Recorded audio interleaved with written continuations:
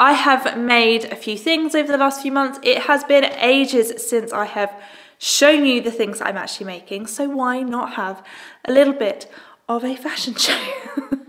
So let's kick things off with what I am wearing today. This is the SeaChange Jumpsuit from Pattern Emporium. I absolutely love this jumpsuit. I made it last year. I did film a video of me making it, but the quality of that video is quite shocking. Was it last year? Yes, it was like spring, summer 2022. So I made it last year, but it needed some improvements. So I have actually made two in the last couple of months. This one is in a stunning viscose chalet lawn from Lady McElroy that was in September's luxury SewHayleyJane boxes. And oh my gosh, it's beautiful. I do feel I've paired it with this ready to wear polo neck in this like mustardy colour. I do feel like autumn has thrown up on me, but I do love that. I'm autumn. I'm very autumn, loving autumn.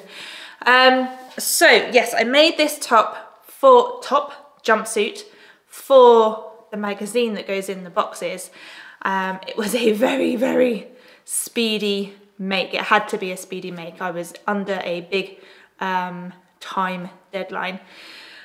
I love it. It is technically, I think it's sort of pitched at being more of a summer jumpsuit pattern.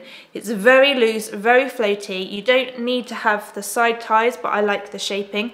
So it is supposed to be super loose and floaty, which does look amazing. But I really struggle with fitting strappy top or strappy bodices and getting it to not gape under my arms. It's a real like sticking point for me. But I actually prefer wearing it layered, and then you don't notice that it's gaping. I probably wouldn't wear it on its own anyway because bra straps and not super comfortable with my arms out either. So I love it layered up, and I think it looks perfect. I've got tights, I've got boots on, so I'm feeling very autumnal. I cut a size 18 at the bust and then graded to a 20 at the hips. There is loads of ease in this, so I probably could have just cut a straight size 18. One thing about this pattern is the instructions are so detailed. It's a PDF and the instructions are all, what's the word? You can click on the different bits of the instructions and it takes you to the right page depending on what view of the pattern that you're making. With this pattern, because it's a pull-on jumpsuit, they suggest that if your hips are, I think, more than 2 or 3 sizes bigger than your bust, which mine are, that you need a little bit of extra room to get them on and off. So in the back, they've got an open back facing option, and then you add a little hook and eye, and that gives you a bit more wiggle room, which is great. Not super easy to keep getting on and off whenever you need to use the facilities during the day. Luckily, I have a very helpful little 5-year-old who thinks it's a great job to do up the back of Mummy's jumpsuit. But there we go. So yeah, I love it. It's super, super floaty. It's really easy to make. The only thing is I always struggle with facings around the neckline. They always want to flip over. So I've started top stitching the neck facing down. I'm still not super, super happy with it. I feel like maybe bias binding might be better, but I'm not sure if I use bias binding, if there's then going to be a bit of bulk where the straps go in. Not sure, but I still absolutely love it, and I have worn this pattern loads, so much. I've worn this jumpsuit so many times. The only thing is I forgot to properly finish the ties. I don't know if you can see. I'll undo it a little bit so you can see. So we've got a scraggly tie because I forgot to do it properly, and it's one of those jobs that I just have not gotten around to. So the frayed edge, I mean, this is one of those jobs, it's literally going to take seconds to just fold it over twice and top stitch that down. But for some reason, I just can't get around to doing it. So I need to get that done. But yeah, this pattern is beautiful. I really recommend it. I will go and put on the second version, which I did do some different things with, and I will show you that now. Next up, we've got a bit of a 2-for-1 situation going on here. Let's start here, I made the Anna Allen Anthea blouse, which, if you know, it's usually quite a high neck blouse, which I have made before, but I never go for it, I never wear it, and I think it's because I don't like the neckline on me. So I had a look and I noticed that on Anna Allen's blog or her website, she has a hack for scooping out the neckline. So I did that, but it's huge. I can't remember what size I made, but I made the size to fit my bust and graded out a little bit at the hips, but it's really, really big. So it does fit. I feel like I need some little like bra straps to keep it in place. Luckily, the jumpsuit helps to keep it in place. But yeah, the scoop is very scoopy. I feel a bit like, you know, like a medieval buxom wench in in this outfit. I kind of like that look though. But yeah, I love the sleeves. This fabric I picked up at the Stitch Festival back in March. It was from the Fabric Godmother store, and it is a super, super lightweight cotton. I think it's like a gauze, but it's not a double gauze. I think it's like a single gauze. Makes sense. It's so beautiful, and it was so comfortable to wear when it was really, really hot, because, as I said before, I'm not super confident having my arms out. So this is like the perfect thing for me because it's so lightweight. And I feel like I could breathe in it. So I love it. I do love it. I probably wouldn't wear it without something over the top, just because it's very loose and feel a bit exposed in it. But paired with my second SeaChange jumpsuit, I absolutely love it. So this was made in the Lady McElroy linen chambray that came in August's SewHayleyJane boxes, the luxury box. I absolutely love it. So the thing that I did differently was, instead of the back open facing, I added buttons and buttonholes to the front straps. These are Pigeon Wishes buttons. Pigeon Wishes buttons that I had in my stash, and I think it looks really, really good. I really, really love it. I also added pockets to this one. I didn't add pockets to the last one because I know some people go a bit nuts for pockets, and I think I do love a pocket, but it depends on the fabric. This fabric's a medium weight, so if I put things in my pocket, it's not going to distort the outfit. But in very loose, in very lightweight fabrics, I tend not to add pockets because there's no point. If you put anything in your pocket, it just distorts the garment completely, so I don't do it. But yeah, this one is gorgeous. I did widen the straps a little bit. Now, what I would say, word of caution, if you do something like this with the straps around the side and the straps here, be very, very careful when you are using the facilities, taking things off, that straps stay well out of the way. We don't want a dangling situation. No, no, no. So otherwise, I absolutely love it. The only thing, I wish I'd made the legs a little bit longer. I think I didn't, because I think I ran out of fabric. So they're just a little bit on the ankle swinger side for me. I prefer it if they were just a little bit longer. But I have tights on underneath because it is quite a chilly day, and this fabric is clinging to the tights, so just be aware of that. But overall, this whole outfit, this garment is, absolutely love it. So having said I don't particularly like high neck garments, I'm now showing you a garment with possibly the highest neckline ever. This is the Tilly and the Buttons Marnie Dress that came out last autumn. This is a style that I didn't think I was going to like, but I absolutely love. This is the second one that I have made. The first one is probably my favourite version, and that I did a YouTube video for that, I think, last September. And that was in like a mustardy gold Atelier Brunette viscose. This is a beautiful viscose poplin that was in September's classic SewHayleyJane boxes. I did exactly the same thing as I did with the last one. The only thing I did was move the shoulder seam in a little bit. I'm not sure what's happened, but the neckline is really, really tight. So much tighter than the last one I did. The last one I did was a little bit wider, so I am a bit like, I might have to just go and sort of add a bit more length to the button loop at the back, because yeah, it's a bit of a strangly one, this one. But otherwise, I do really, really love it. I think I might need to lengthen it a little bit at the back. I feel like my derriere lifts the back of the fabric up a little bit.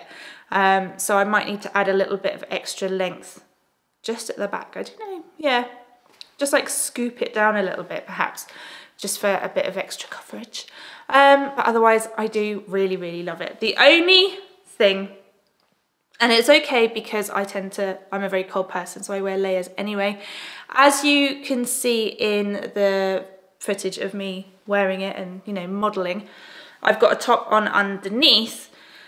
Normally I would wear a vest top, but I haven't got one here with me, so I've just got a regular top on, because where the seam is above my bust and then has these gathers here, because I am quite busty, if I don't have a top underneath, the fabric kind of falls into my cleavage, which looks a bit bizarre. So I do feel that I have to wear a vest top or something underneath, because it's got lovely long poofy sleeves, and I would wear this in the autumn and winter anyway. I would put on a long sleeved thermal vest underneath because I am an eternally cold person. So it's fine, but because of the button loop and the open bit at the back, you can then see the fabric of the top underneath, which isn't the desired look, but I don't really care.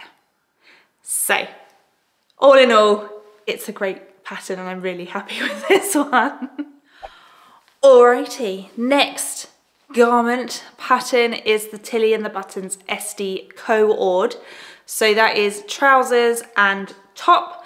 The fabric and the pattern, so the fabric was in the classic box and the pattern was in the luxury box, and that was in July, and we did a Tilly and the Buttons collaboration for the SewHayleyJane boxes. It was amazing. This fabric is so beautiful. It's a viscose twill. It has the most gorgeous feel and drape to it. The colours are incredible. The trousers, I've made two trousers. I've only got the one pair here to show you. The other pair I didn't bring with me because it's the same pattern and the same type of fabric. The trousers I love, and I absolutely lived in them over the summer when it was really, really hot, paired with different tops. They are a great wide leg trouser, but they come, this is going to sound a bit too much information maybe, but they come up high enough up towards the middle that I don't feel that I need to put anti-chafing shorts on underneath. I do have thighs that touch and chafe, especially in the summer, so I often need to put those lovely little shorts on underneath. But when it's really, really hot, you don't want extra layers. It's a real catch-22. But with these trousers, I didn't really feel that I needed them. They were so comfortable. They do come up very, very high, which I don't know if it hits me on the most flattering part of my waist. But I love them anyway, absolutely. I just wear them all the time. One thing to make sure you do if you make the trousers is to make sure you sew a label in the back, because it's really hard if you don't sew a label in the back to figure out which is the front and which is the back of your trousers. So make sure you do that. The top I don't love. I'm not a fan of the top. It's not my style anyway. Like I said before, I feel like I want to put something underneath or put a cardigan over the top. It doesn't fit me great. I think a lot of people had this issue where it's sort of a bit gapey here. But I do love the whole faux jumpsuit, so I think I would definitely make the trousers again with a different top to tuck in, because I love the whole, yeah, the faux jumpsuit. I think it's such a genius idea. But yeah, the top is not for me. It, yeah, just doesn't really fit great, and yeah, it's not my style. But the trousers, I love. Okay, just three more garments left to show you. These are the Waves and Wild Heyday Dungarees. They are a firm favourite in the sewing community. I have made 4 pairs plus 2 kids versions, which if you've watched my videos before, you will know I made 2 pairs for my daughter and she never wore them. Hey ho, what can you do? I made this out of the vintage cotton that went into August's classic boxes, SewHayleyJane boxes. Keep talking about the SewHayleyJane boxes. If you don't know, I run SewHayleyJane, which is a monthly sewing subscription box company. So every month I send boxes, beautiful boxes, all curated around a theme of fabric and patterns and notions and sewing gifts. So I will leave a link below. Go and check out the website and have a little look for yourself. But yes, this was in the classic box. It is called a vintage cotton. So it's 100% cotton, but it has a sort of a textured feel. So it kind of looks like linen, and it's really comfortable to wear. This is another outfit that I wore all the time over the summer holidays.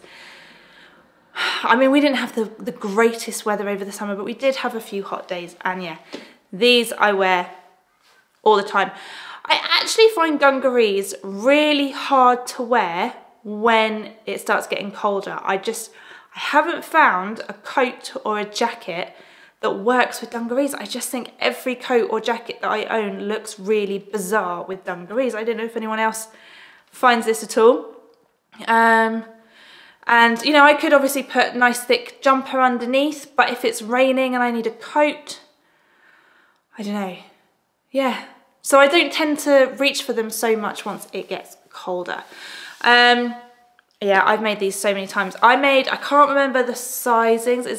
I think it goes up to a XXL, which is what I made, the largest size.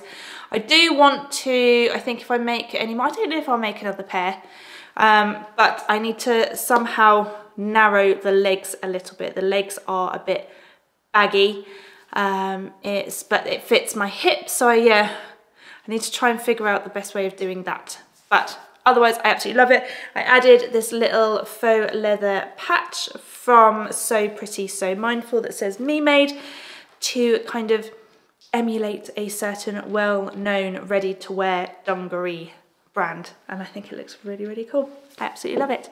Right, I have one garment to put on to show you and one thing that I have made for my daughter to show you, and then we are done.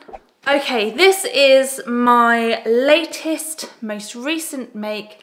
I feel like I want a little vest top underneath it. It's a little bit cleavagey, although I'm sure my husband doesn't have an issue with that at all.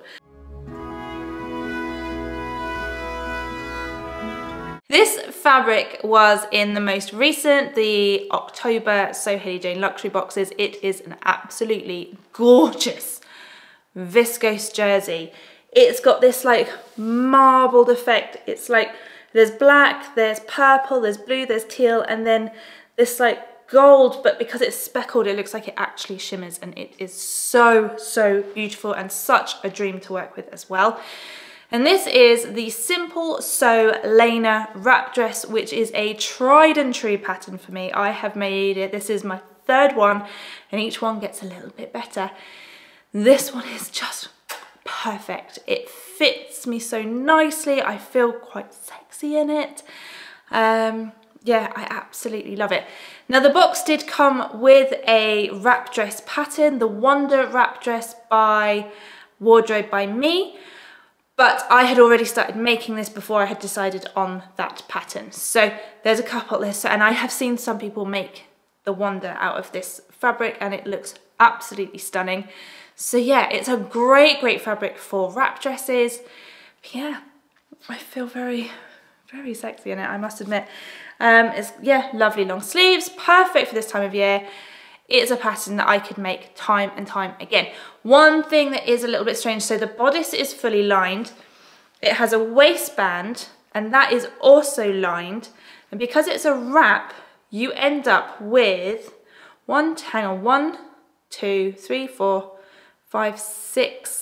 six layers of fabric in one seam, which is really, really bulky and chunky. So I graded the seams and it's fine, and you can't notice it when you're wearing it at all. But when you're sewing, if you're new to sewing, it feels really, really bulky. Just watch out for that. Otherwise, I absolutely adore this pattern.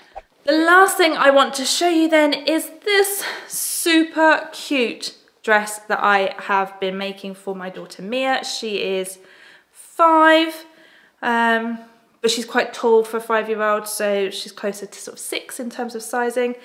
This is the festival dress by Tada Patterns, which is a really cute kids pattern brand. I have made this dress before and I love it because there are different options. So the one that I made before was in a viscose, and it had a little extra like ruffle detail at the shoulder, and I made it with a gathered skirt. Because this very cute Halloween cotton poplin, I do have some of this left on the outlet shop, which I'll link below if you are interested. It's got these cute little ghosts and rainbows, and it's so, so beautiful, kind of retro ghosts. Because it's a cotton, I decided to take away the ruffles on the sleeves. I made the back a bit more modest, so there's different options for the back. So you can see we've got buttons here, then a elasticated waistband. So there's like this back gap here, which she thinks is very cool. But yeah, the other one I did had a narrower strip. There's also finishing it with a bias binding. And there's different options for the front as well, for like a spliced bodice.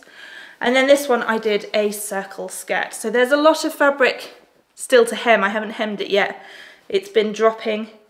So I need to figure out how to measure that properly on a 5-year-old that can't stay still.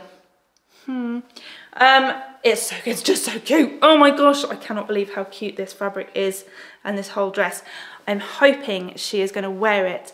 We are going out, it's half term at the moment, and on Thursday, which will actually have already happened by the time you've seen this video, we are going with some of her friends there's a cafe locally to us that's hosting a little Halloween afternoon tea for kids, and there's crafts and pumpkin carving and things like that. So I'm very excited, and I hope she'll want to wear it. She might not. She might want to wear like an actual Halloween outfit, which is fine if she does. I had fun making this.